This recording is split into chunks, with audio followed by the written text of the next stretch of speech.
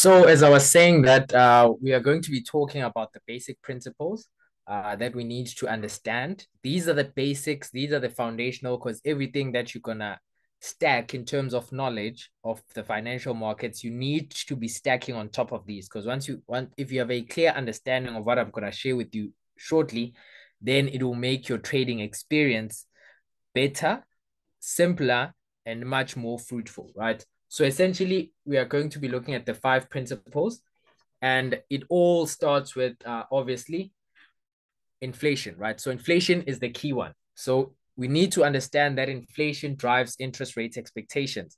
That is paramount for us to actually understand, for us to absorb or digest that specific statement, that inflation drives interest rate expectations. So it'll be essentially vague for me to just say that without explaining or going into deeper or finer details of how or the importance of inflation in terms of driving interest rate expectations. One of the key things is because markets move based on future expectations. So markets do not move, okay, they react to what is happening today, but the reason they are reacting to what is happening today, it is because of what they are expecting in the future based on what is happening today. So if you get an inflation reading today and it shows that inflation went lower today, the reason why market will move aggressively, it is because they are pricing in something in the future. They are expecting something in the future based on the inflation reading that we got today. So it might either be because they're expecting that that specific central bank is going to cut interest rates. So now it means interest rates are now being expected to go lower. But in essence, markets move based on future expectations, right? So inflation drives interest rate expectations. So a couple of things we need to, or a couple of questions we need to ask ourselves in reference to inflation. So this is the first principle, right? I'm going to share just five basic principles. So the first question is, where is inflation in relation to the target? So what target am I talking about? Every central bank has an inflation target, right? So most developed economies have an inflation target of 2%. So what is the significance of this inflation target? So this inflation target actually helps us to actually determine whether inflation is high or low for that specific economy. So, perfect example. If we're looking at the United States or the United States economy, the central bank's inflation target is 2%. So that means that if inflation in the United States is at 3%, it's at 4%, then that inflation is high because why? It is above their 2% target. If inflation is at 1%, or 0.5%, then it means that what? Inflation is low. Why? Because it is below their target, right? So that is the first key thing we need to always have a clear understanding of when it comes to inflation. Where is inflation in relation to the target, right? We're going to go into some examples after this, but these are the questions that we'll be answering. So this is the first question that we need to answer, right? We need to answer. Then the second question would be, is it rising or falling, right? So now we've established whether inflation is above the target or below the target. Now the second question would be, is it rising or falling? So if it's above the target, is it falling, which means that it is moving from 4% to 3% to 2.5. So it's falling and moving closer to the 2% target, or is it rising, which means that it is above the target, but it's moving from 3% to 4% to 6%, so on and so forth, you know? So that is essentially how we need to actually approach this, right? This is how we need to actually approach fundamental analysis, specifically with regards to inflation. So that is the second question. So we've established where the target is for the central bank. Now the second question is, in reference to the target, is inflation falling or is inflation okay? Someone just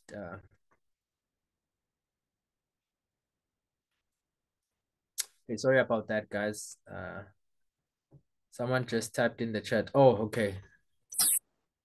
Okay, no, it's fine. Okay, so as I was saying, guys, with reference to inflation, right? We need to answer those two questions. First question, where is inflation in reference to the target? And every central bank has an inflation target, as you'll get to see shortly, right? Then the second thing is inflation rising or falling. When we're saying is inflation rising or falling, it is with regards or with reference to the target, right? Is it falling? If it's above target, is it falling closer towards the target? If it's below the target, is it falling further below the target? So moving from 0.5 to 0.3, 0%, even negative, because you can have negative inflation, right?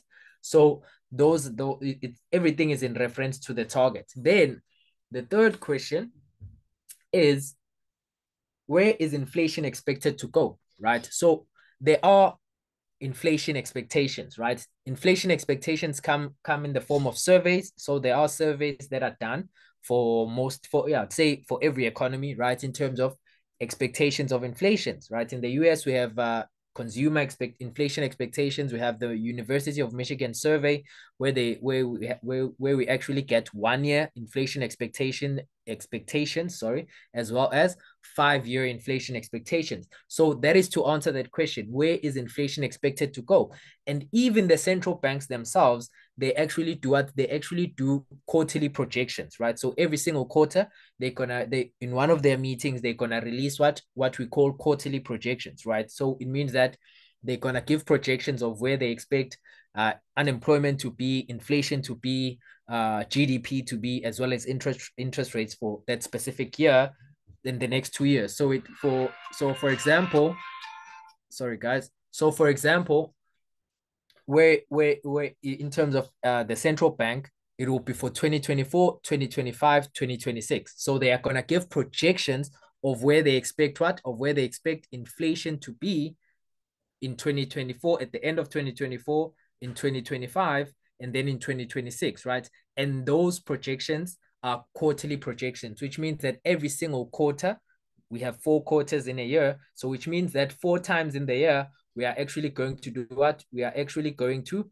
get updated projections from the central bank. So the key thing there is that we need to pay attention to, are they increasing or are they decreasing the projection? So it means that if maybe, let's say, because now we in June, so let's say in March, they had projected that inflation would be, let's say, at 3.5%, right? And then now in the second quarter, in June, they release projections that, or they are revised projections. And then now they expect that inflation is going to be at what? At 3.9. Previously, in March, their projections were inflation to be at 3.4 at the end of what? At the end of 2024, right? Now they're expecting what? Now they're expecting inflation to be at 3.9. So it means that the central bank's expectations are for what? Are for inflation to go higher, right? Or inflation to be more stickier or to be more stubborn in terms of falling towards the 2% target, because the central bank is trying to achieve what? The 2% target, or whatever target it is for that specific economy, right? So that is the third question that we need to answer. Then we also need to answer the fourth question in terms of, what are the expectations of interest rates? So based on what? Based on all the answers that we've gathered from above, right? In terms of the inflation target, is inflation falling or rising? Which means is inflation high or low? And then thirdly, where is inflation expected to go? So in terms of inflation expectations, we've also answered that. Then now answering the fourth question would be, what are the expectations of interest rates, right? Now, for us to answer that question, we need to understand what I'm going to share with you shortly, right? So we're going to answer that once I've explained what I'm going to share with you shortly. So now, the second principle, because this, all of what I've been going through is what is in line with the first principle, right? Remember, I said I'm going to share 5 basic principles in trading. So the first principle is that inflation drives interest rate expectations.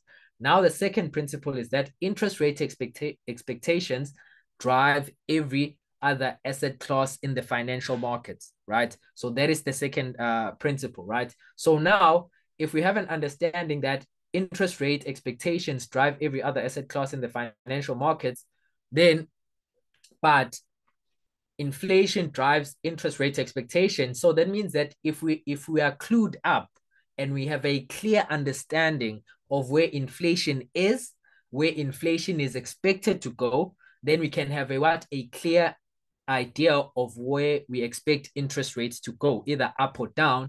And then in that case, in that sense, it will be able to do what? We will be able to have an idea of the direction that different asset classes should go in, because what? Because interest rate expectations drive every other asset class in the financial markets, right? So now we're starting to put this puzzle together, or we're starting to connect the dots between inflation, sorry, as well as interest rate expectations, right? Sorry guys, please mute your mics.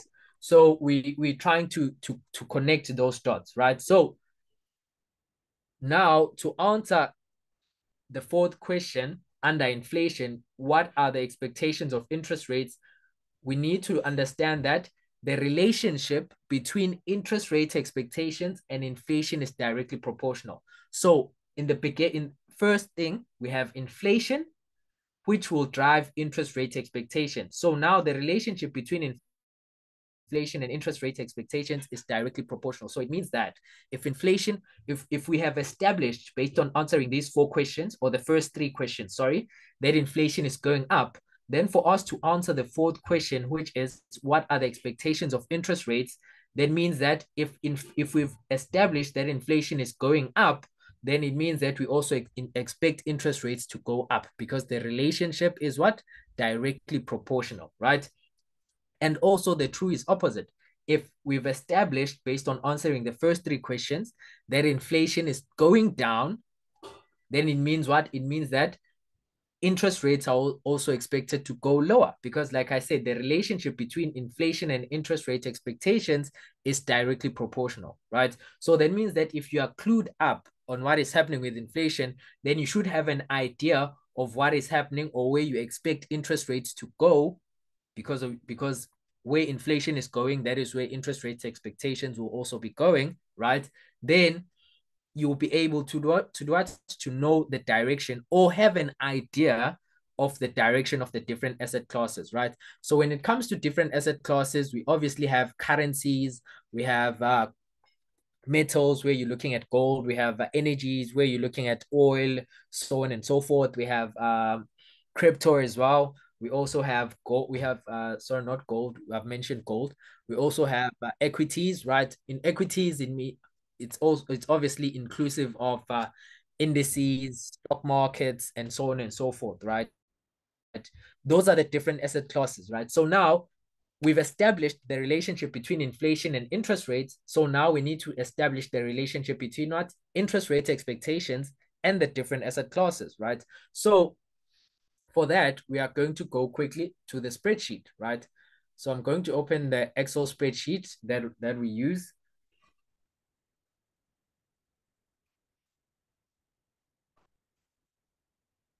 Okay, so looking at this Excel spreadsheet, first key thing just to highlight is that if we look under the inflation, right, we can see that we have targets, right? So these are the targets for the different central banks. So now, based on what I've just explained shortly, is that inflation, for us to establish whether inflation is high or low, we need to be referencing it to the targets. And these targets are for the central banks of those different economies. As you can see, far left, I have currency, Australia, Canada. These are the different currencies. Obviously, it means different economies, right? So the targets here are the targets for the central bank of that specific economy, right? So that is one thing I wanted to highlight. Then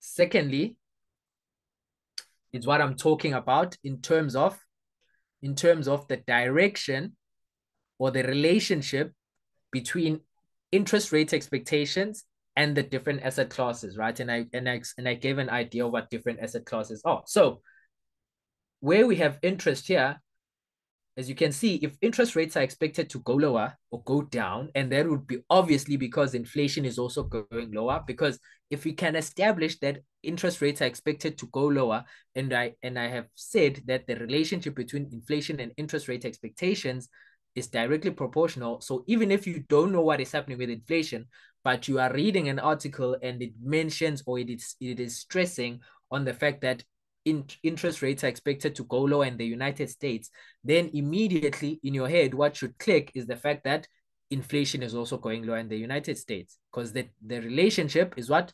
Directly proportional. So if interest rates are expected to go down in the United States, for example, then the currency also goes down. So now it means that the relationship between interest rate expectations and the currency, the relationship there is directly proportional. Same with inflation and interest rate expectations.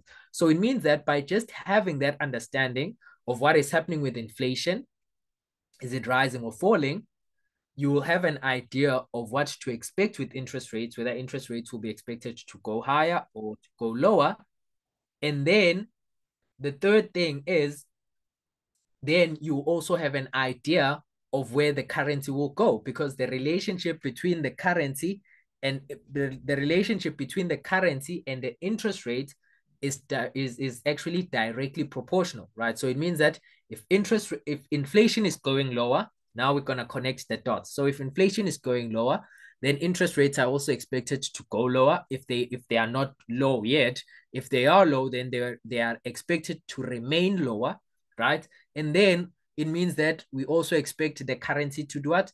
To go lower, right? Because interest rates will be going lower. Why? Because higher interest attracts investments, right? So lower interest will repel investors, right? So investments. So that is why we see weakness of that currency, right? Because there's not many investors willing to invest their money in that specific economy because interest rates are going lower, right? So now if we're looking at it from a practical standpoint, if inflation is going down in the United States, then it means that interest rates are expected to go lower, or the Federal Reserve is expected to cut interest rates in the United States. So it means that we look to sell the dollar.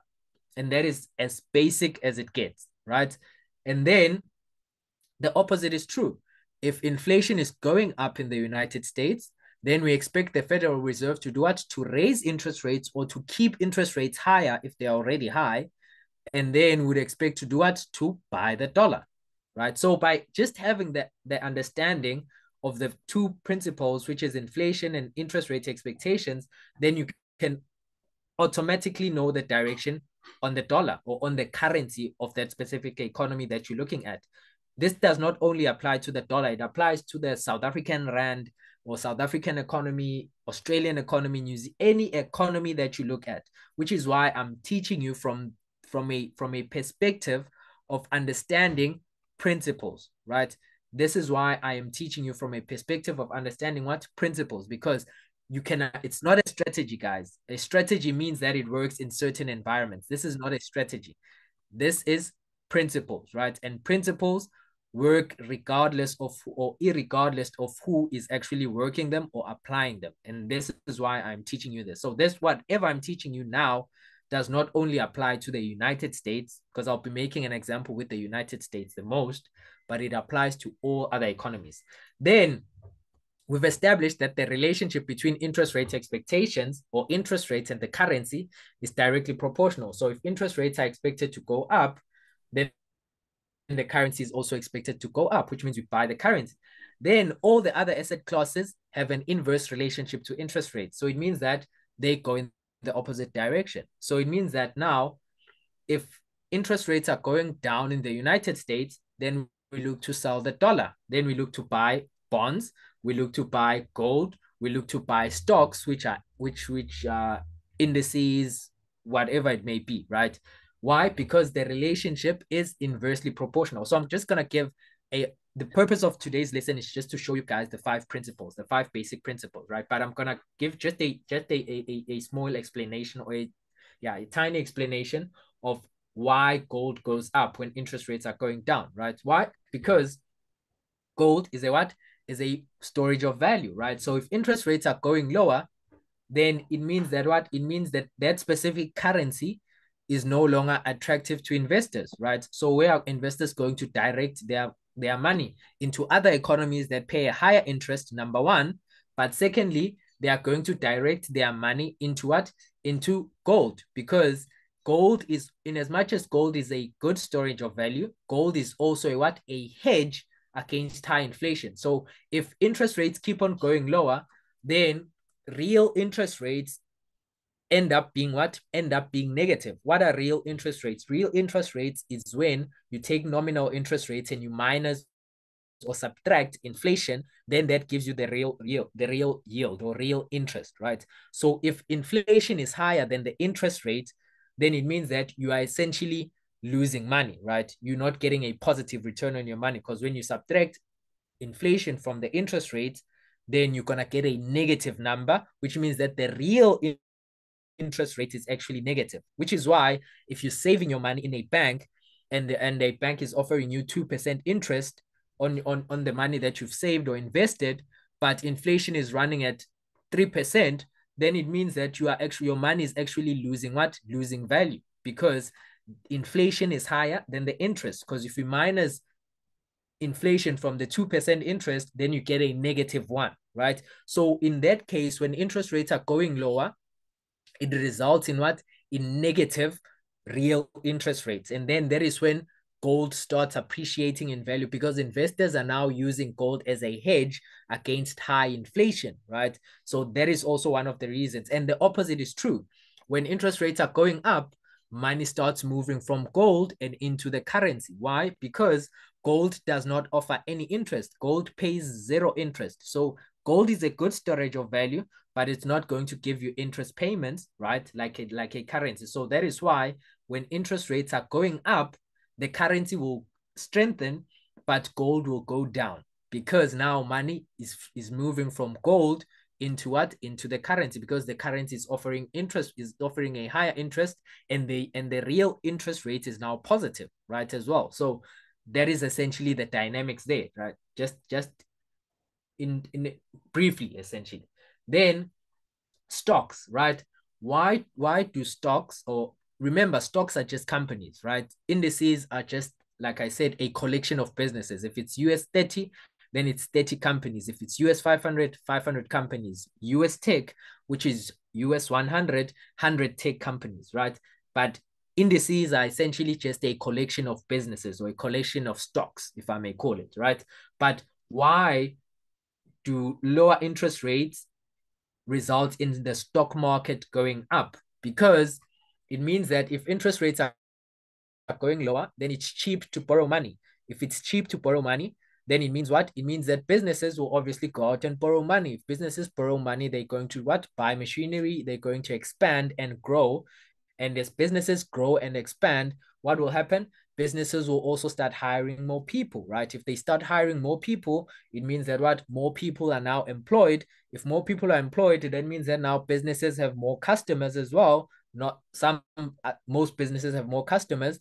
And then it also means what? The demand of goods and services will go higher, right? And if the demand of goods and services goes higher, right? So if the demand of goods and services actually goes higher, then it means that now businesses have a lot of customers, which means that now potentially businesses are making more profit, right? So essentially now, as interest rates start going lower, that is what is happening in the thought process of investors, right? So investors assume, because remember, markets move based on future expectations, whether interest rates are going lower today or not.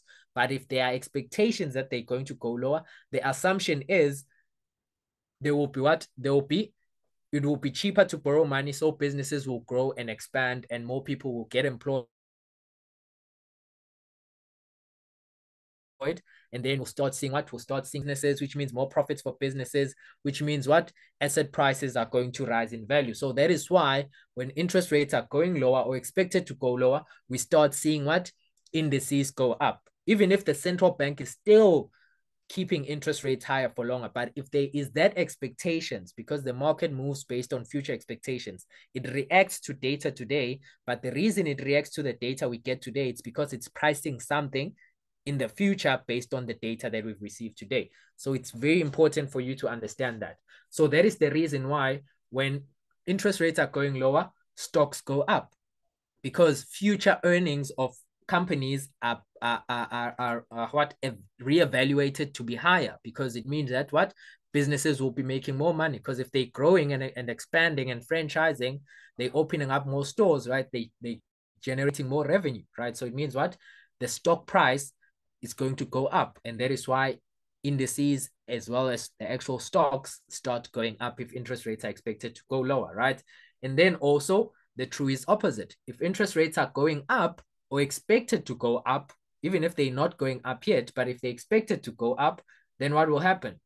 Gold will go lower. And I've explained why, because money is going to move out of gold, which pays zero interest, and move into an economy that pays a higher interest. If you have an economy that's paying 3% interest, that's better than zero, right? So that is why money will move out of gold when interest rates are going up. And then why will money move out of stocks when interest rates are going up? Because it's going to do exactly the opposite of what I've explained. It's going to hurt businesses. It's also going to hurt consumers, right? Why? Because higher interest means what? Higher interest payment on your loans. And most people have loans. Most consumers have loans, right? Whether it's a mortgage loan, it's a vehicle financing, whether it's a personal loan, student loan, whatever it may be. If it's some form of debt, then it has what? It has an interest that is pegged to it. So if obviously, granted that it's not a fixed interest, of which for most it's not. For most economies, they don't. It's not generally not fixed interest. So when interest rates are going up, then it's going to hurt businesses. It's also going to hurt customers because they're now paying higher payments, right? Or higher interest payments. So as an example, we have 7 participants in this. Okay, 7 with myself included. So it means that if interest rates started going up, and let's say we all had what? We all had debt, or let's say mortgage loans. And then if interest rates started going up, all of us will start feeling the pinch of higher interest because now we're paying more monthly than what we used to pay before. So it means that all 7 of us can no longer afford to just go and eat out, go into a restaurant and and eat out at our favorite restaurant, or maybe go into a store and start buying Gucci or whatever we like to buy. Because why? Because we're feeling the pinch of higher interest rates. And remember, businesses need us because we are customers. And if a business has less customers, then the business makes less money. If the business has no customers, then the business goes out of business, right? Because the business is not in business. So essentially, all 7 of us are feeling the pinch of higher interest rates. Then it means that the businesses are also going to feel a pinch of higher interest rates based on the debt that they have, and also because they're no longer getting as many customers, which means that now that is eating into their what? Into their profit margins. And so what are they going to do? They're going to start retrenching or laying off workers, and that is when unemployment starts ticking higher. So what is the assumption there? If interest rates are going up, the assumption is this is going to be negative for consumers. It's going to decrease consumer spending, which means that consumers are no longer going to spend money on businesses, which will also negatively impact businesses, which will mean what? Asset prices will go lower, or stock prices will go lower. And that is why stock market tanks whenever interest rates are expected to go up. That is why indices tank whenever what? Interest rates are also expected to do what? Are expected to go up, right? So that is the basic premise, guys, when it comes to the relationship between interest rates and the different asset classes, right? Is that clear? Let me hear a response. Yeah. Okay. And for everyone else, is it clear? Did it make sense? Anything I missed or you have a question on?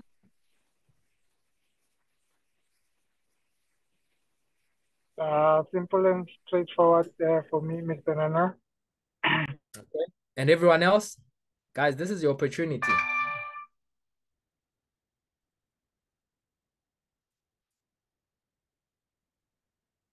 Okay, so I'll make an assumption that we all on the same page. So, Real quick, man, Mr. Nana, sorry about that one.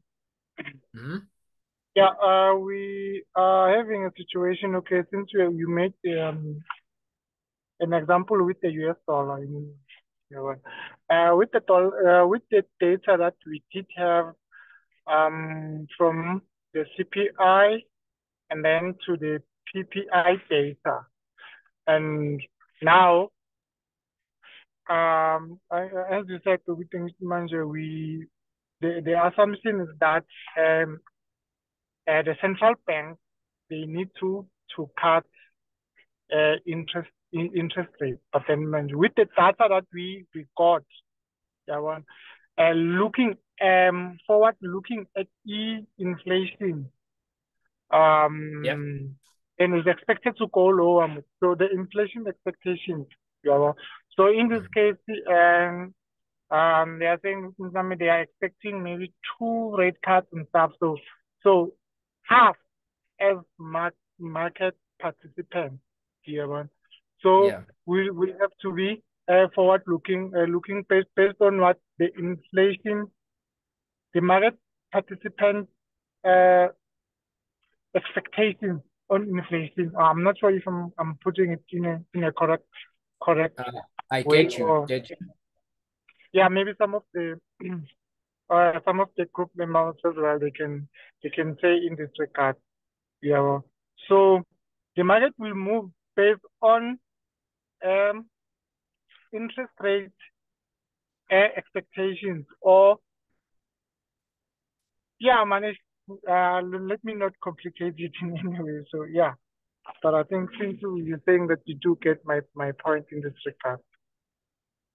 Yeah, markets move based on future expectations, specifically interest rate expectations, right? So regardless of whether the central bank is hiking or increasing interest rates right now, if inflation is way above their target and it's continuing to go up, then as market participants, we will expect interest rates to go up, right? Because they need to do what they need to increase interest rates to slow inflation. Because remember, we need to understand what actually produces inflation. There's two types, but essentially I'll just stick to the ones that interest rates have a direct impact on, which is the demand side of inflation. So the reason why inflation goes up, it's based on what I explained earlier. When it is cheap to borrow money, so businesses are growing and expanding. And if businesses are growing and expanding, they're hiring more people. And if they're hiring more people, now it means more people are getting paid. If more people are getting paid, more people can afford basic goods and services. So what will that do? That will result in an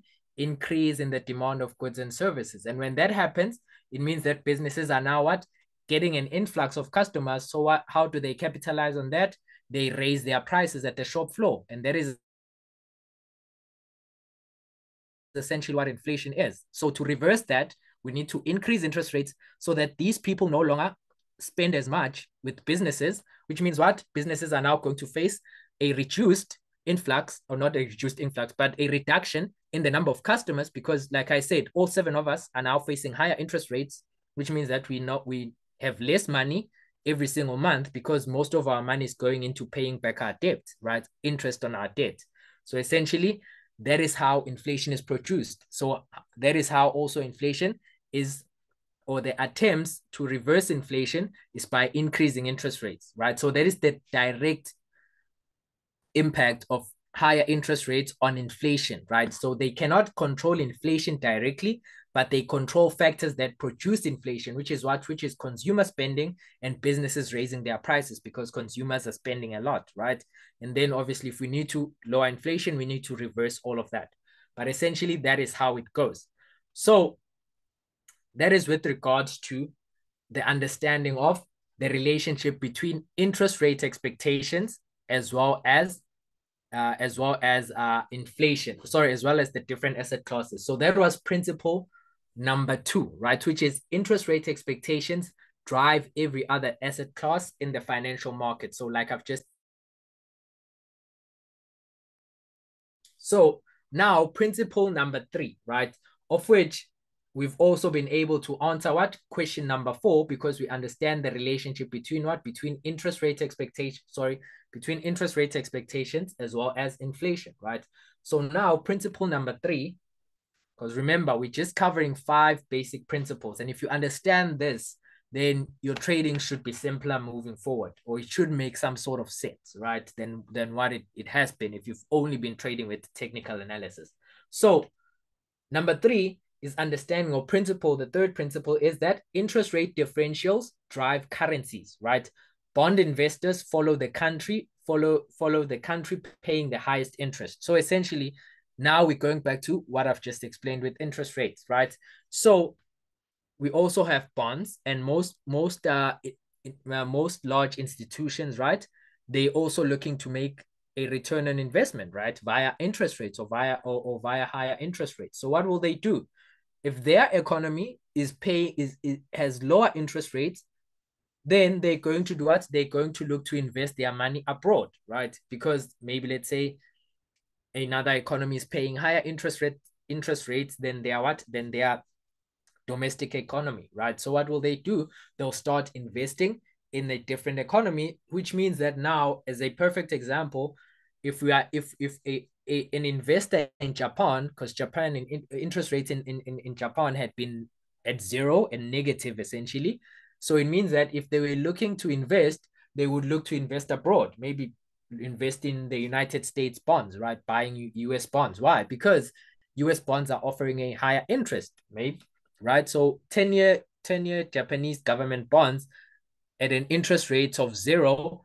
And in the US, the same 10-year, but US government bonds, they're offering an interest of 4.5%, or let's just say 4%, then it makes it's a no-brainer essentially, right? So you'd look to invest in the 4% rather than the 0%. So what is happening? That means that large pension funds or big investors or insurance companies, whoever it may be, in Japan, they shipping their money abroad to buy assets in other economies because they are paying a higher interest. So that now drives weakness of the Japanese currency because they chasing because Japanese investors or whoever or institutions, they chasing a higher interest in different in another economy. So that is why we saw what a huge weakness of the Japanese yen compared to, for example, the United States dollar. Because why? Because a lot of money was moving out of Japan and into the US dollar as interest rates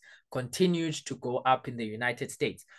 So interest rate differentials drive currencies. If a currency has a lower interest, then money will move out of that currency into a currency with a higher interest. Obviously, that we also take into consideration a lot of things, but that is the primary driver of currencies, the difference in interest rates. And then, of course, it also comes to understanding that we also get a swap payment, right? So it's called a carry trade or an overnight carry trade. So essentially, if you are buying USD JPY, because remember, whenever we trade in currencies, we do not trade them in singular, we trade them in pairs. So we trade currency pairs, right? So if you're buying USD JPY and we're trading Forex, so remember, Forex just means foreign exchange. So you are exchanging. Always remember that you are exchanging. So if you're buying USD JPY and USD has an interest of 5.5%, Japanese yen has an interest of 0%, then it means that if we are buying USD JPY, we are doing an exchange, which means that we are borrowing Japanese yen at 0%, right? Which means that we pay 0% on that interest. We borrow Japanese yen at 0% so that we can buy the US dollar at 5.5%, right? So remember, we're borrowing Japanese yen at 0% so that we can actually buy the dollar at 5.5%, right? So that is the difference in the interest rates of those two currencies or economies. Japanese yen has 0% interest, US dollar has 5.5. So if you're buying USD JPY as a trader, if you go into your MetaTrader 4 and you buy USD JPY, this is what I'm explaining now is essentially what you're doing. You're borrowing Japanese yen at 0%, and you're using Japanese yen to fund your purchase of the US dollar at 5.5, right? So it means that just like a smart investor,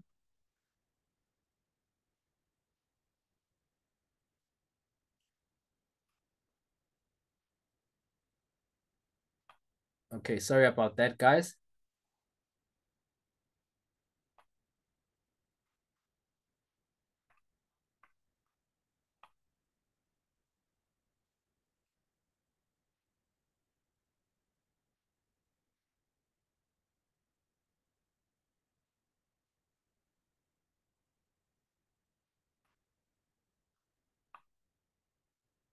Okay, sorry about that, guys.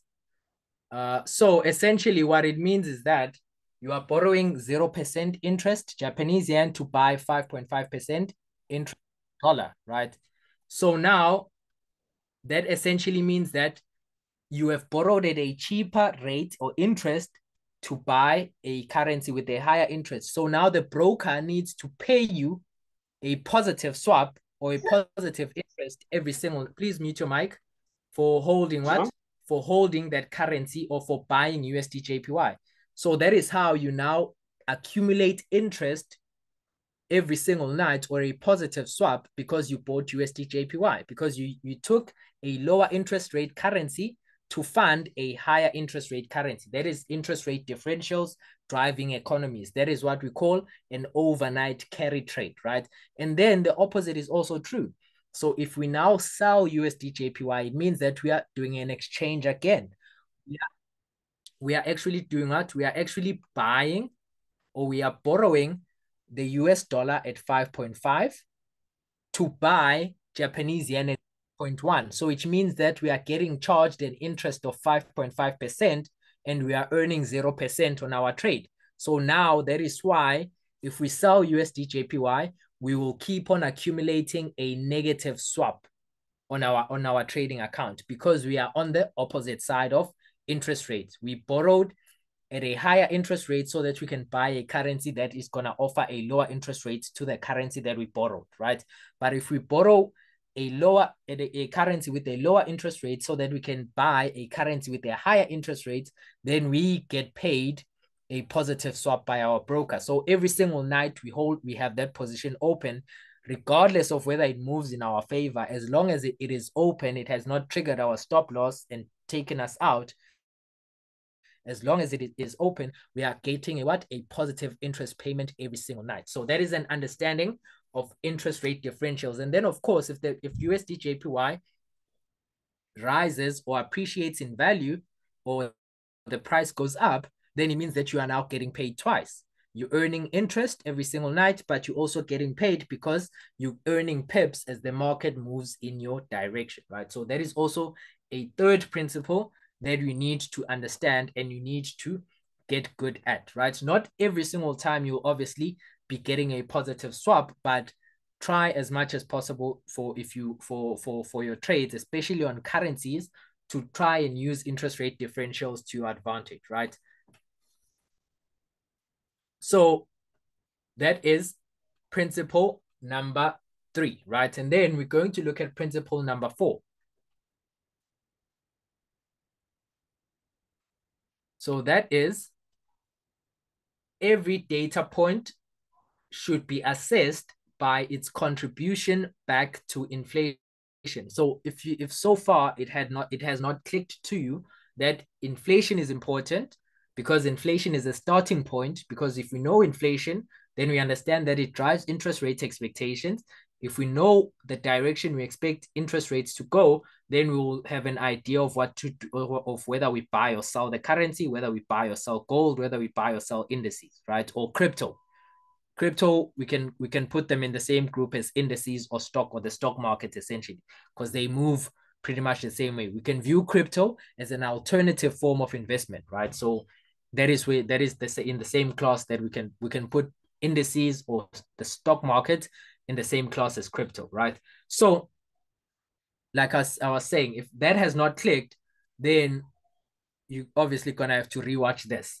But essentially, what is important is understanding inflation. So now, when I say that the fourth principle or the fourth basic principle is that every data point should be assessed by its contribution back to inflation. So it means that if we are now getting unemployment data for the United States, the question should be, how is this number or figure that we got today, how will it impact inflation in the United States? Will it feed into inflation going up, or will it feed into inflation going lower, right? Or will it, subtract into inflation and result in inflation headed lower or heading lower, right?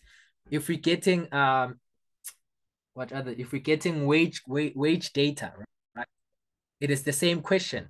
How is this figure going to impact inflation, right? Because once we have an understanding of inflation, then we essentially have a direction of what to do with everything else, right? That is how basic this is. That is how simple this is, right? So you don't even have to go into a technical chart or anything just yet. You get the true direction of where that currency, if you're looking to trade Forex, or where that asset class, whether it's gold or stocks or indices, if you're looking to trade those different asset classes, right? By just understanding inflation and interest rate expectations, right?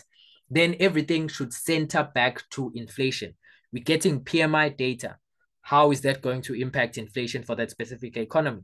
We're getting consumer confidence data. How is that going to impact inflation for that specific economy? Once we've answered that, then we know what to expect with interest rates. If we expect interest rates to go up, then it means we look to buy that currency and we look to sell all the other asset classes that are paid with that currency. It's as straightforward as that, right? So that is the fourth principle. And then the fifth and last principle, as always, we save the best for last. It is that central banks will tell you their goals and data points to focus on. Because at the end of the day, just a interest rates are a tool that central banks actually use, right? So interest rates are a tool that central banks use. So central banks will tell you their goals and they will tell you which data points to focus on. Essentially, they'll be telling you the data points that they are focusing on. So in essence, it will be telling you these are the data points that they are focusing on. If a central bank is telling you, obviously they are all focusing on inflation because it is inflation that dictates whether interest rates go up or lower. So they obviously focusing on inflation, but they will tell you maybe that for them, wage growth is more important, right? Please mute your mic. They will tell you that for them, wage growth is more important, right? So it means that for that specific economy, whenever you're getting wage growth related data, it is important because the central bank, the people who decide on interest rates or monetary policy, they actually said it that they are focusing on that specific data point, right? So that is the fifth and final basic principle that central banks will tell you their goals and the data points to focus on, right? So first principle is inflation. You need to understand inflation and the fact that inflation drives interest rate expectations. We answer all those four questions. Then we need to understand that interest rate expectations drive every other asset class, and we've established the relationship between interest rates and currencies, as well as interest rate expectations and the different asset classes. Then interest rate differentials drive currencies. I've also explained that. And then every data point should be assessed by its contribution back to inflation. Every data point, regardless of what it is. If you're getting it, ask yourself, how is this going to impact inflation? Because if you answer that, then you will know whether you buy or sell if you're looking to trade that currency, right? And then lastly, central banks will tell you their goals and data points to focus on. Why? Because central banks, currencies or a currency or an economy is essentially the responsibility of that central bank. The central bank is mandated to ensure that inflation is stable around their target, whatever their target is, and also ensure that the economy is growing at a smooth pace, right? There's no financial disruption in the financial system, right? And all of those things, right? So if they are responsible for the currency and the economy, then it would be wise for us to also know what they are looking at, what they are planning to do, and how they are responding to the data, right? And obviously, like I said, they don't want to surprise the market most of the time, because if they do that, then it will cause what I've just said. They don't want to see, which is a what? A disruption in the financial system, right? So that is why they will give us clues, or they will tell us, whether directly or indirectly, what they are looking to do and what they are paying attention to. So that is why central banks are important. And that is why I say we left the best for last as the fifth basic principle when it comes to trading. So now we are going to take all of this, absorb all of this, and then now we are going to look at it from a trading perspective, right? Because at the end of the day, we this so that you can use it to actually trade. So we're going to look at these principles and then see if whether we could have taken a direction based on what I've just explained shortly in this for the past hour. Yeah, for the past hour, right? So now we are going to go into the spreadsheet, right? So, like I said, key thing is understanding inflation, and where inflation is headed based on those questions that we ask under inflation, right? So now,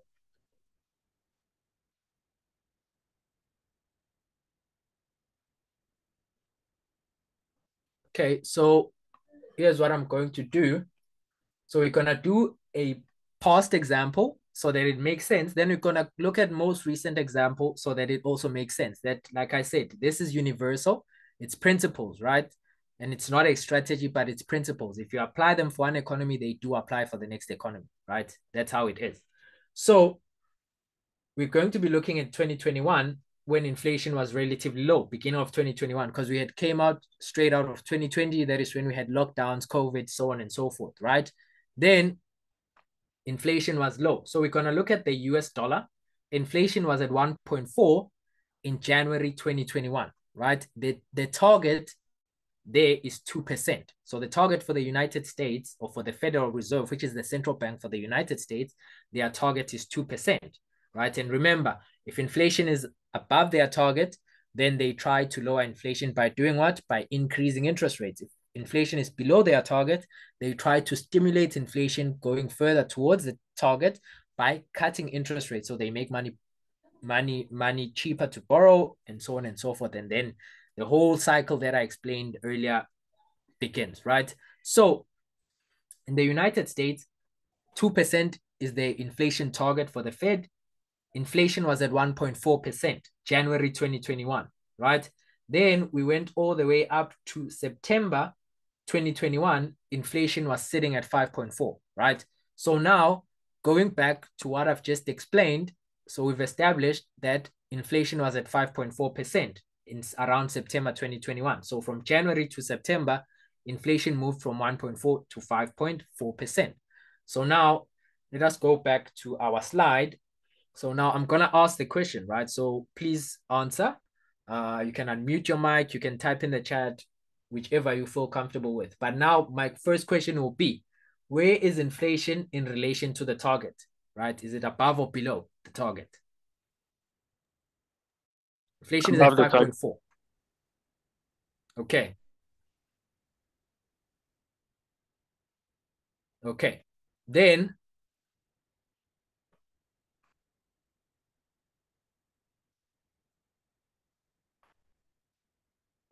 now the second question is it rising or falling? So remember, everything is in reference to the target. If I'm asking, is it rising? I mean, is it continuing to move further above the target, or is it falling, which means is it moving closer towards the target, right? So that is my second question. Is it rising or falling?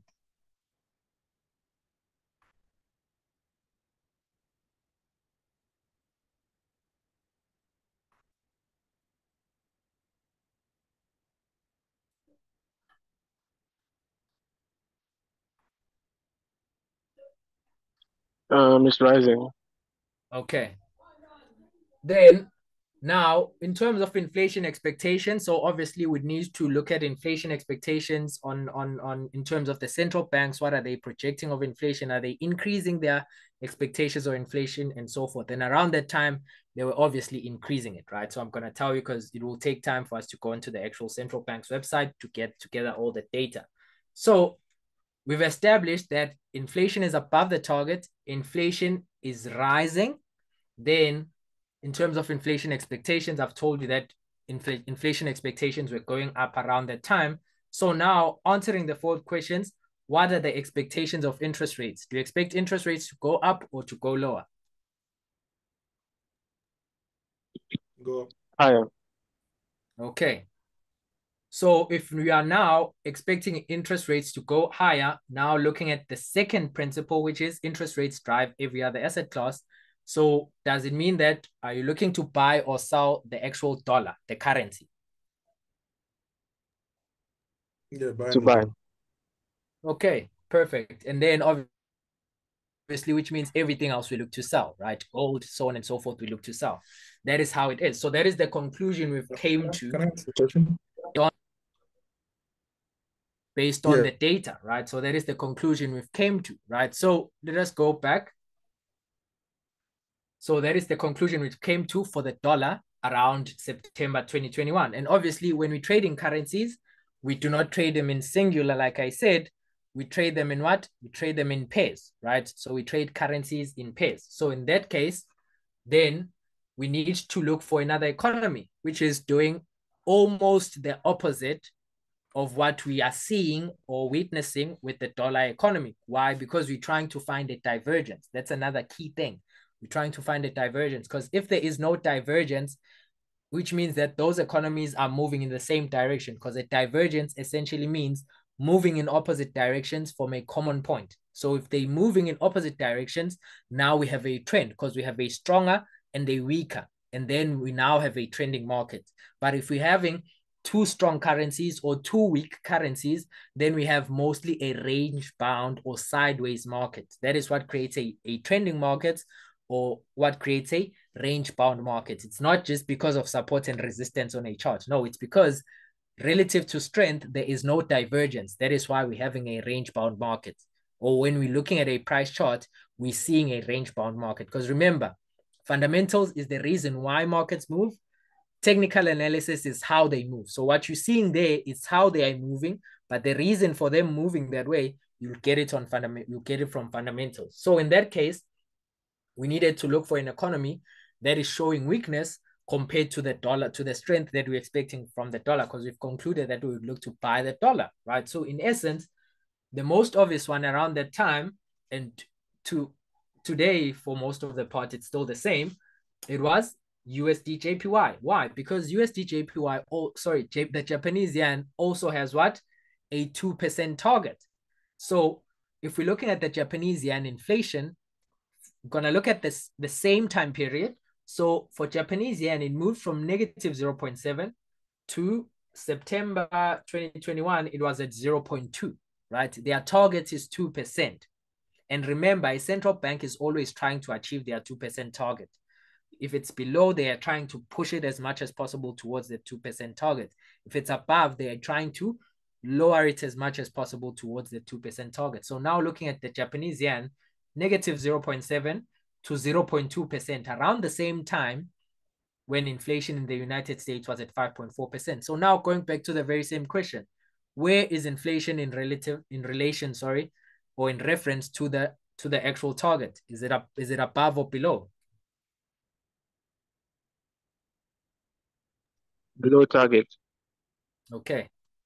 Then, since it's below target, is it rising or falling? Dropping. Okay. It's essentially rising because it moved from negative 0.7 to 0.2. Yes, it's still further away from their target, but it is rising. Okay, someone in the chat actually said below, which is that was also correct. So it is rising, but then it's not going to push the Bank of Japan, which is the central bank in Japan, to actually do what? To actually act on it, right? Okay, I almost gave it away. But essentially, that is the second question. Then the third question is, okay, the third question is that, or fourth question, essentially, because third question is with interest rate expectations. And like I said, we'd have to go to the actual central bank and all of that. But at that point, interest rates were still, inflation was still expected to be relatively low, right? Because for the Japanese economy, it's a very special case because they've been dealing with deflation, which is very low inflation. Deflation means extremely low inflation for close to 30 years, right? So for them, obviously, that is a norm. That was a norm, let me put it that way, for them, for inflation to be what? Below their target, or to be very low, right? So expectations were still for the same thing to continue. But in essence, answering the fourth question now, what are your expectations on interest rates? We've established inflation is below their target, right? And obviously they expect inflation to remain below their target. So what are your expectations of interest rates? Should interest rates go up or should they go lower? Okay. Okay, someone also answered in the chat, they should decrease 100%, spot on, right? So now we have two economies, because remember, when we trade in currencies, we trade in two economies. So we have one economy that is showing weakness, one economy that is showing strength. So now we can put the two together and we have a trade idea. We haven't even went on to a chart, but we now have a trade idea. We know the direction. We've established the direction, right? Because we now have this understanding of the five basic principles. So now we're gonna look at an actual chart around the same time of USD JPY, right?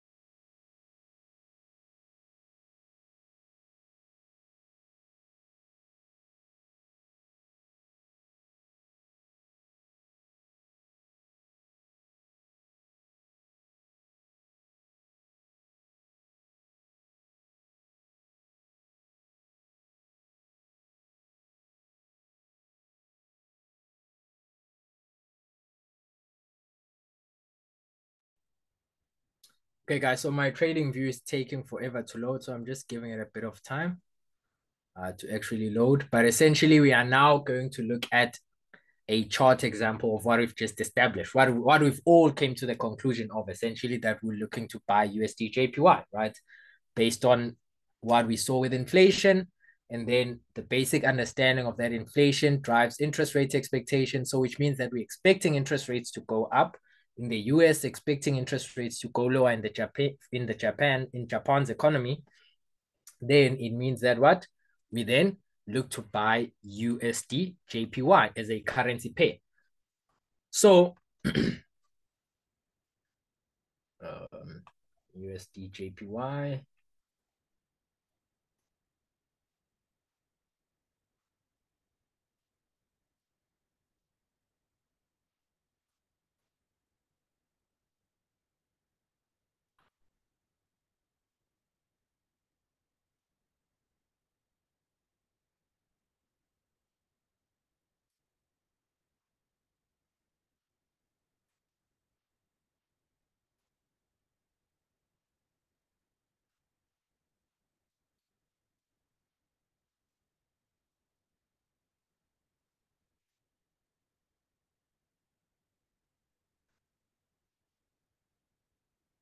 Okay. So now we have USD JPY on screen. So this was around, we came to that conclusion around September 2021, right? So let's put it at the end of September. So it was around here, right? So that is when we made that conclusion that we're looking to buy USD JPY based on the facts, obviously, of what we saw based on fundamentals, right? That was our conclusion. Then what I'm also going to share with you right now is what we call the bond yield. Because remember, when I explained interest rate differentials and explained how investors look to buy bonds of a foreign currency, of a foreign economy, because if their own bond yield, which is interest on the bond, is actually zero or less, then they look to invest in what? In foreign bonds, right? They look to buy foreign bonds, right? Or look to buy bonds abroad, essentially. So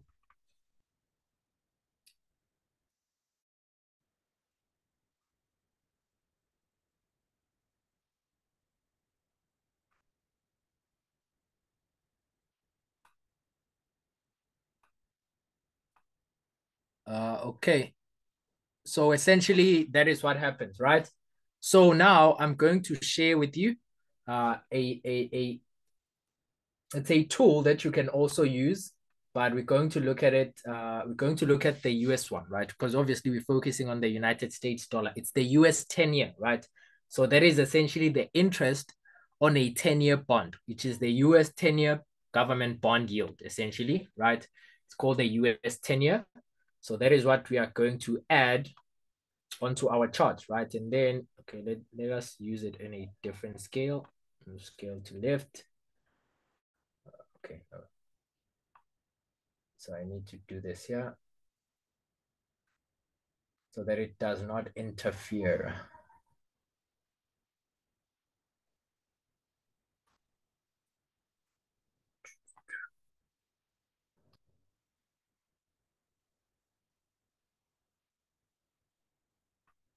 Spin new lift skill. Yeah. Okay.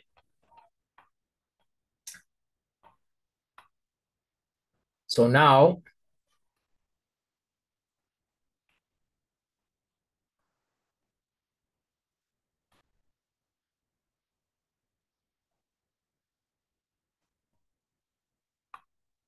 okay.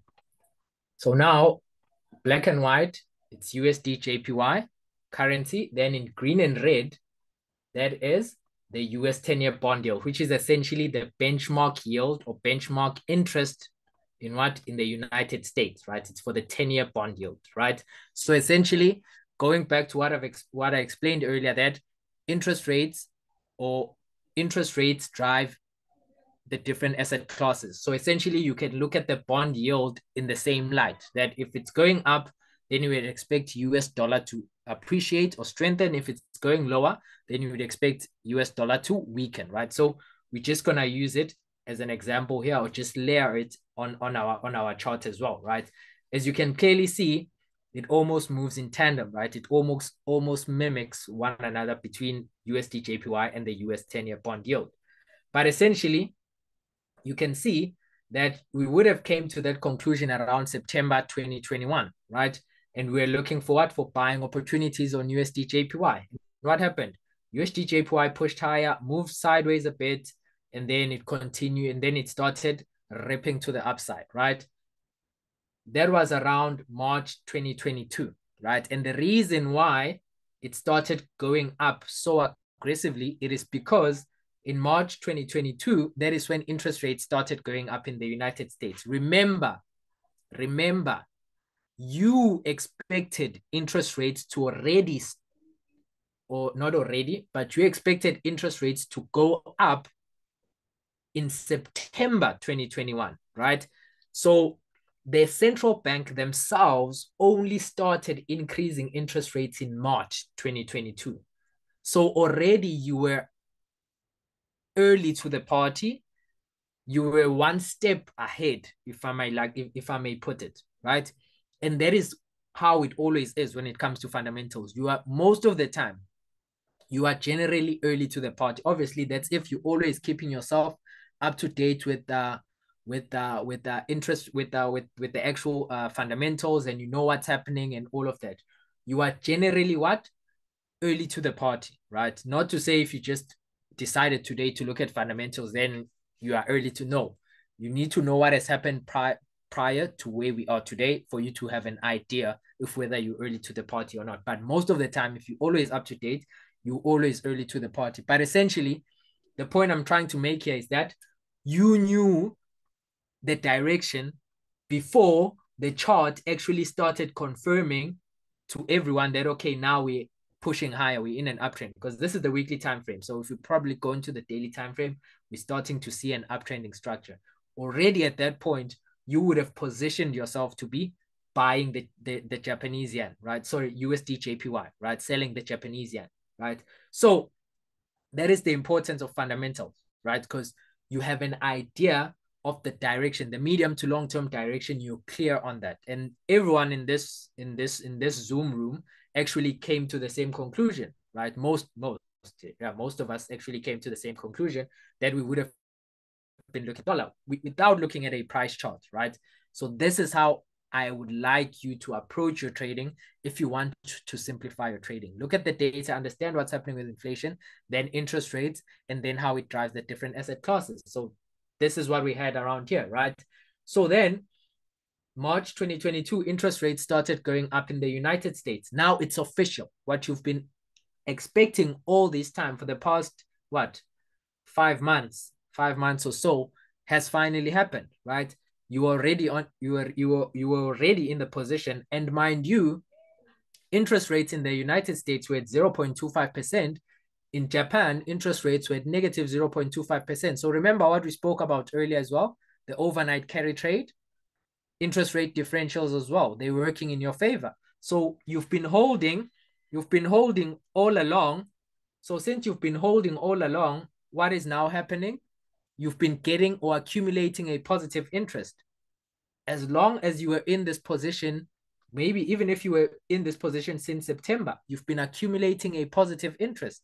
In as small as it might be, because remember, the interest you're accumulating is the difference between the two interest rates. So 0.25 and negative 0.1, the difference there is what you're accumulating per annum, obviously, because remember, interest rates are annualized, right? So per annum.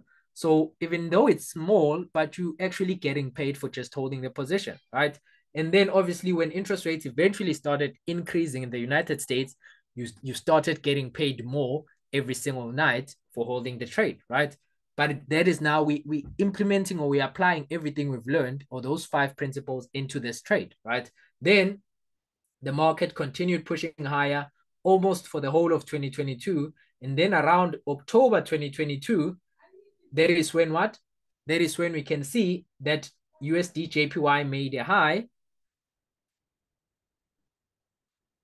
And we can also see that bond yields also what? The US 10-year bond yield also what?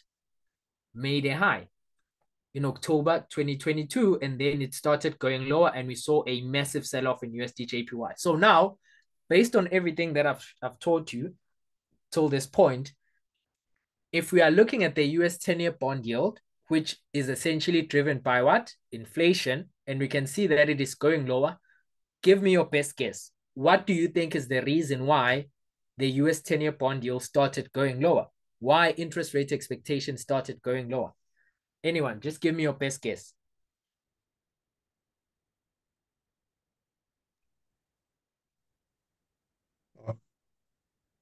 Inflation is dropping.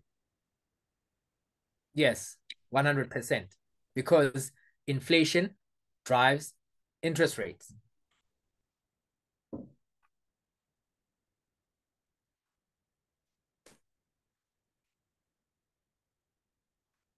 So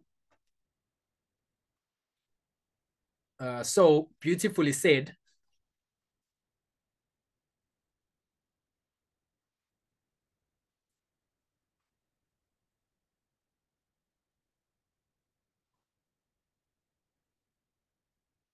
So beautifully said there.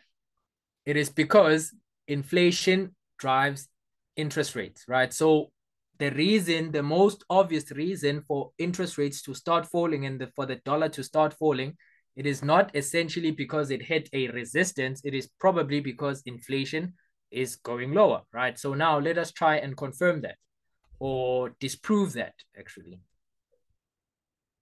So now, as you can see, going back to the spreadsheet, that was October 2022.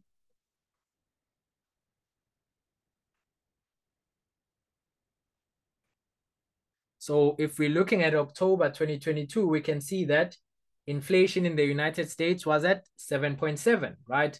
So it had moved from 5.4 in September, moved all the way to 9.1 in June 2022. That was the high that inflation made in June 2022. Then July 8.5, August 8.3, September 8.2. So inflation had been falling for 3 months, like you accurately guessed it. It had been falling for 3 months, and that's the reason why now interest rates were expected to go lower. Not because the central bank was cutting interest rates, because remember, we expected interest rates to go up in September 2021, but they only increased interest rates in March. So also the same thing here, stressing the point that I made earlier that markets move based on future expectations. Based on inflation, the fact that it has been falling for 3 months, that's giving us a trend. So it means that now we are expecting interest rates to go lower, right? And the same see as well, if you're looking at the Japanese yen,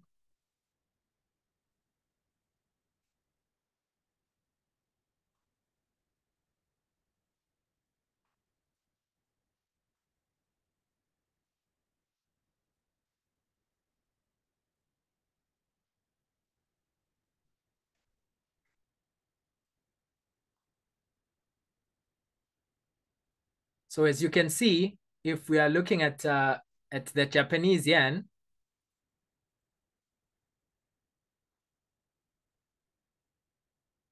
that when it comes to the Japanese yen, inflation was at 3%, which is above their target, right? So now expectations were that what? Interest rates will probably start going up in the what? In the Japanese economy, or for the Japanese economy. So what does that now do? It's also creating that sort of divergence in what? In interest rates, because we have interest rates going up. Interest rates expectations now going lower, or interest rates being expected to go lower in the United States, but what? Interest rates being expected to go higher in Japan because of inflation being above their target. And that is essentially why we saw the move that was happening here. That is why the US dollar started going lower. And then we also saw what? Interest rates which is the 10-year bond yield, also starts to push lower. And that is essentially the relationship between inflation, interest rate expectations, as well as the currency, right? And then obviously every single time you're seeing this ebb and flow based on what you're getting from the data, based on inflation, what is happening there, and every other data point that you're getting, whether it's unemployment, and you're centering it or assessing it in relation to how it's going to impact inflation, then you get clear on the trend every single time, right? And this is how I do it. This is how I show people or teach other people how to do it, because it's a more simplified approach, because you're working on principles. And like I said, it works for any economy, not only for the United States, right? So this is in essence how this actually works, right? So now we're going to look at different asset classes as well, because we are supposed to establish what I've said so far, if whether it's true or not, right? Because if we're looking to buy the currency, then we look to sell all the other asset classes, which means we're looking to sell gold in this case, we're looking to sell indices, so on and so forth, right? So now,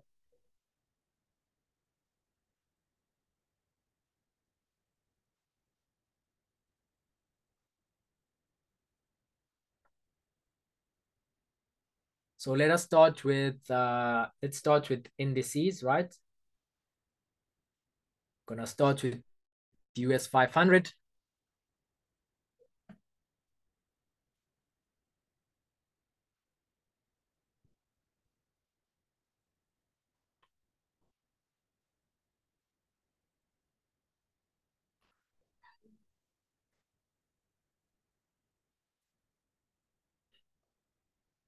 So we are going to look at the very same time period.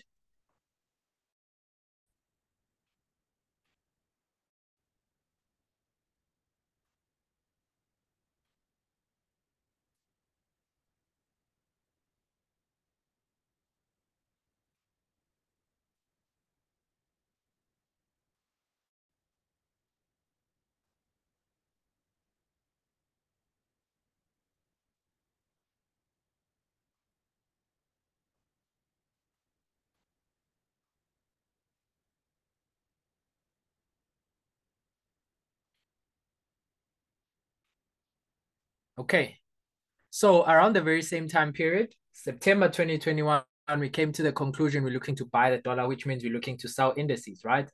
What happened?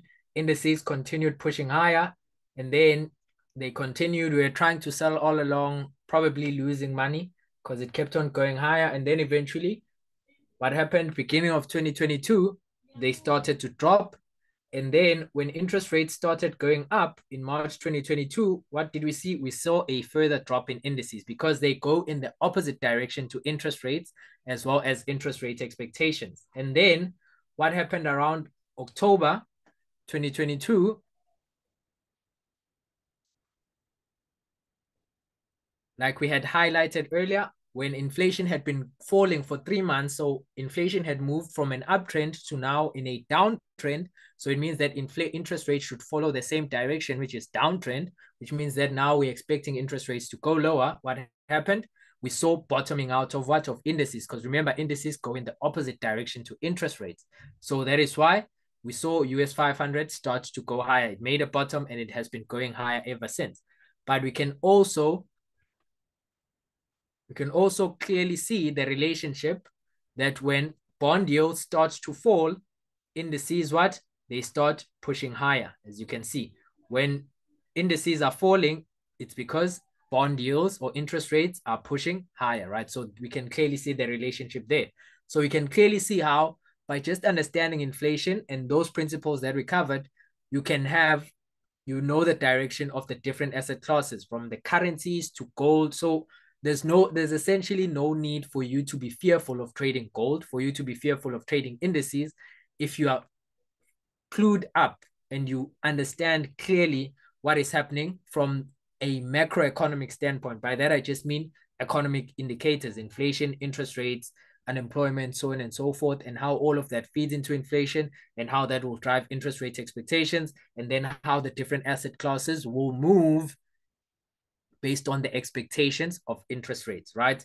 So that is what we can clearly see here with US 500, right? And then obviously we're also gonna look at Bitcoin, because remember, I said Bitcoin is essentially an alternative form of investment to the stock market. That is how we need to view Bitcoin, right? Especially now that there are Bitcoin ETFs and all of that, right?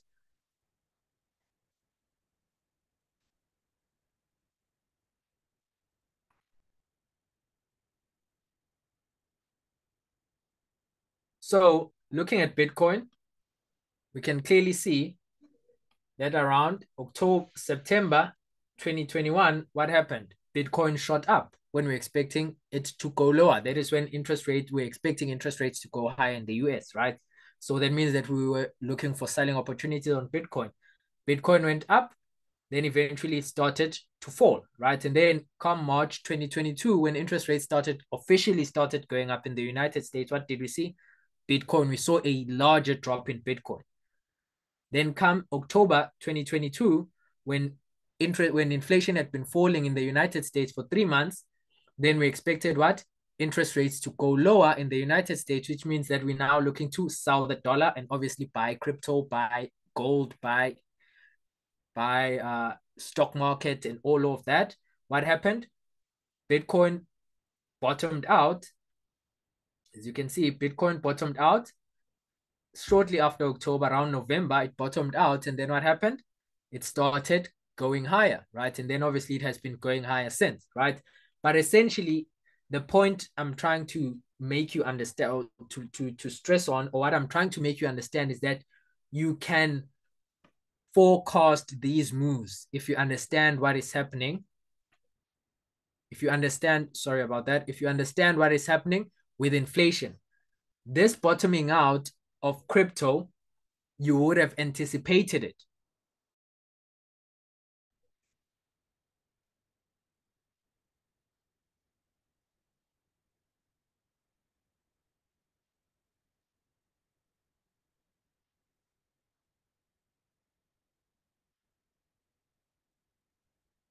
So you would have anticipated this bottoming out of crypto, right?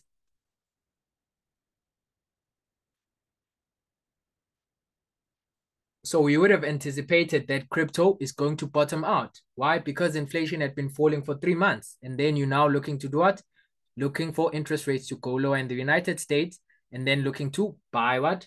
Buy the actual cryptocurrencies, right? And then that is essentially what happened. But you can expect these moves ahead of time before they actually come into fruition by just understanding what is happening with inflation and interest rates, right? And then of course, the same applies with gold.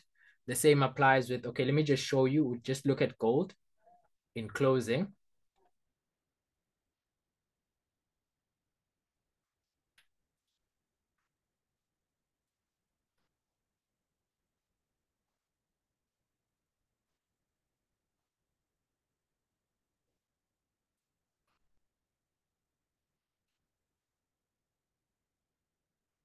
Okay, so as you can see with gold as well, right? Around September, when we were looking to sell gold, right? What was happening? Gold continued to push higher, and then eventually, when interest rates started going up in March 2022, that is when gold formed a high, and then it started going lower because gold is in black and white candlesticks, right? Started going lower. When did it bottom out? Around September 2022, October, September 2022, when inflation had been obviously going lower in the United States, so interest rates were expected to go lower. So you could have forecast, not essentially forecast, but anticipate the move to happen because you have clear evidence that inflation has been going lower for 3 months and a new trend has established, right? You're not guessing whether it's a support resistance that will hold or not, but you have clear factual evidence. And that is the differentiator between using fundamentals to identify or to get your trade direction and then going to a technical chart. Now I know that I'm looking to buy gold around October 2022. So all that I'm focusing on when it comes to a technical price chart, I'm looking for the market to drop to a support resistance or to a demand zone, and I'm looking to buy. Now that is when we factor in technical analysis. So it doesn't mean technical analysis is useless, but technical analysis is used as a filter to identify whether now is the right time to buy or sell, not as a direction. Because remember, technical analysis is showing you how the markets move. Fundamentals show you why they move, which means you get the direction from the why so that the how can make sense, right? So when you know the direction based on fundamentals, then technical analysis makes sense. You're no longer confused when it comes to technical analysis. But essentially, this is what happened, right? And then obviously, when, as you can see, bond yield peaked around October 2023 and started going lower, what happened? We saw gold shoot higher, obviously also because of the war that broke out in the Middle East between Israel and Hamas. That also fueled gold because now investments were moving into gold. Because remember what I said earlier, gold is a safe haven asset. It's a good storage of value. So in times of uncertainty, markets move, or capital, flows back into gold, right? So essentially, that is why we saw a very strong appreciation in gold. But essentially, that is what I wanted to share, that have an idea, have a clear understanding of the 5 principles that I shared, and understand how they actually work together, the relationship between all of them, and then that will help you trade better, make better trading decisions, and just avoid mistakes that are necessarily costing you money in the financial markets because you are guessing the direction. Yes, you can guess the direction, but from here forward, don't guess the direction. Stop guessing the direction in the financial markets. If you have a clear understanding of fundamentals, there's no need for you to guess the direction. And that is essentially what I wanted to share, right? That this is how I do it. And it's not because of me. It's not because I'm all great, Google Gaga. No, guys. It's not essentially because of that. It's just because I follow these principles and obviously I double down on them. I expand more on them, but this is the basic framework. This is like the foundation. And then everything else you build on top of this, then it will simplify your trading, right? But essentially, that brings us to the end of today's session. So I do see a hand up. Feel free, if it's a question, then you can go ahead and ask your question. Yeah, I wanted to ask about, you talked about divergences between currencies, right? The interest rates to know what you call it, which markets are ripe to trade, right? Is there like a range you're looking for? Because the example that you gave, I'm looking at this right now in the what you call it, when the US, when inflation basically was around like 8.3%, and then Japan's was around 2.5. That was when, what you call it, we saw a major surge in the example that you showed, right? But currently there's still a divergence, but it's not as much as it was before. So is there like a threshold that you're looking for to detect like these sweet spots to like trade?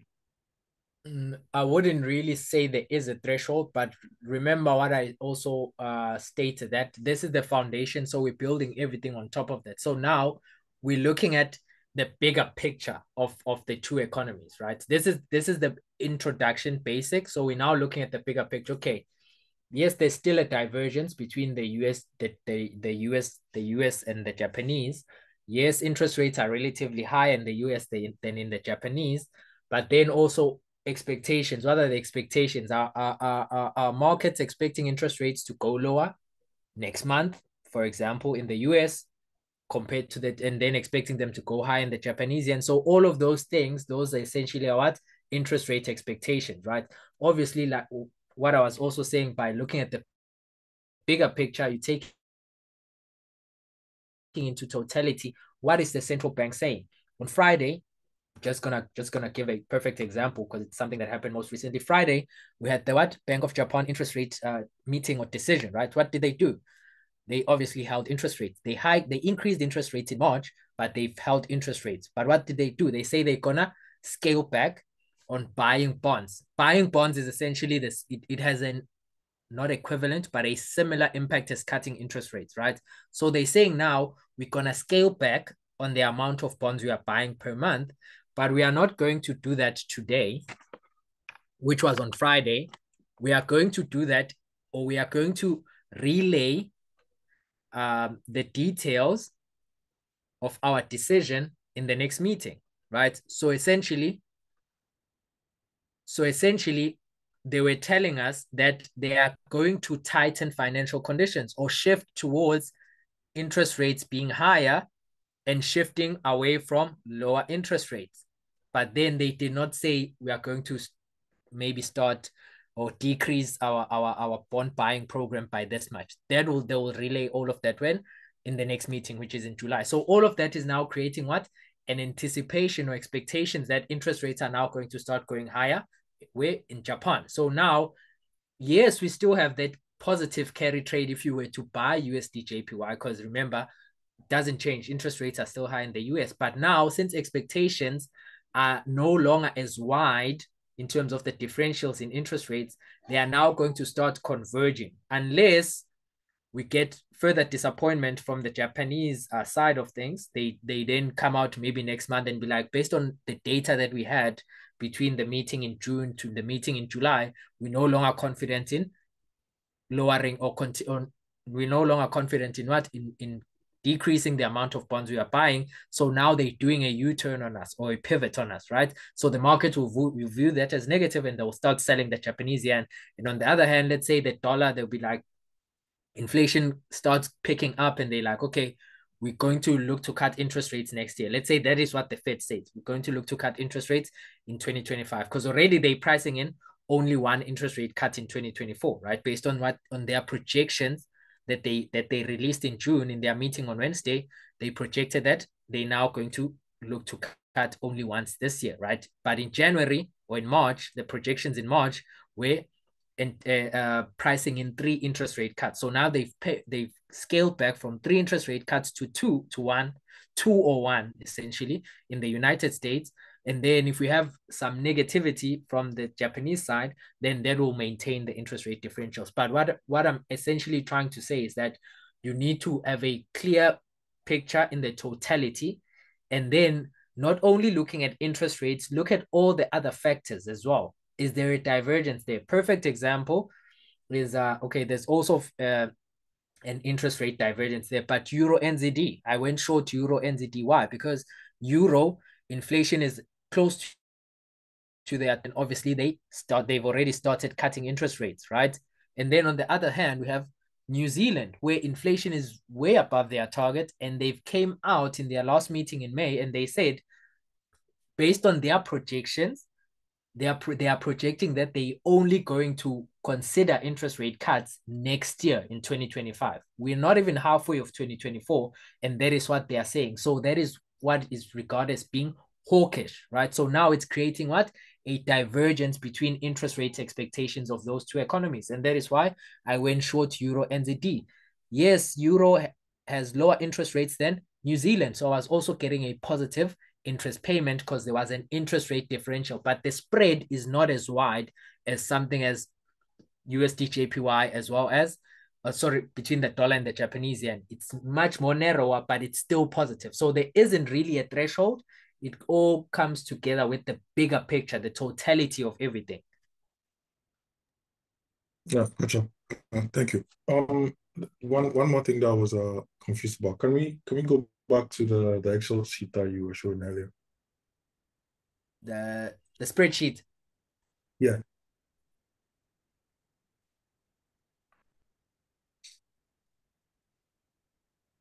My question is from my understanding of things, the one about the relationships between the markets, currency, inflation. Yeah. Yeah, from my understanding, bonds are the instrument that exposes uh gives exposure to what you call it, interest rates, right? But in the in the in the data that you had over there, it had bonds inversely correlated to interest rates. I'm wondering Yeah. why. Yeah, because remember, bonds is government debt, and every bond has a yield. And yield is essentially interest. And bond and the bond yield go in the opposite direction. When the price of bonds go higher, it suppresses the yield, the interest. So that is why there is an inversely correlated relationship between the bond and the bond yield. So when interest rates are expected to go lower, then the price of bonds goes higher, which is why when interest rates are being expected to go low, as an example in the US, then you start seeing what more. Maybe you'll start reading an article where one of the biggest bond players, PIMCO, they releasing that they seeing more purchases of bonds of US treasuries, because that is what they are called, because the relationship there is inversely proportional. Okay, okay. Yeah, I didn't know that. Thanks. That's it for me. Okay. What other questions do we have, guys, before we wrap it up? We've already been close to 2 hours. It's been a long one than I expected. What other questions do we have? If there aren't any, then we're gonna wrap it up.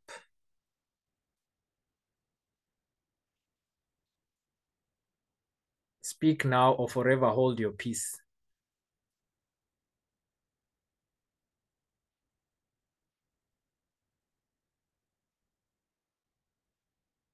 Okay, guys. So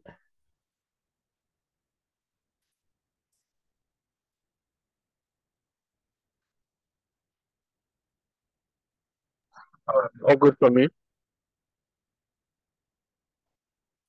okay, sorry about that. Can you? Oh, all good. All good. Okay. Yeah. I just wanted to check, Okay, guys. So I think we're gonna. will this recording be uploaded? Because I think I joined in late due to power issues. Yeah, I will upload it on YouTube. Okay, thanks. Then I'll benefit from the where it started from. Thanks. Yeah, I'm gonna upload it on YouTube. Okay, guys. So I think we're gonna call it a night. Because it seems like there aren't any questions, which means everything was clear. I hope it was clear, because it means that people will now start seeing changes in their trading. But essentially, thanks you once again for your time and for tuning in. And cheers, guys.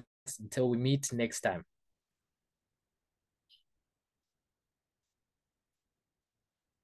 Okay, cool. See you later.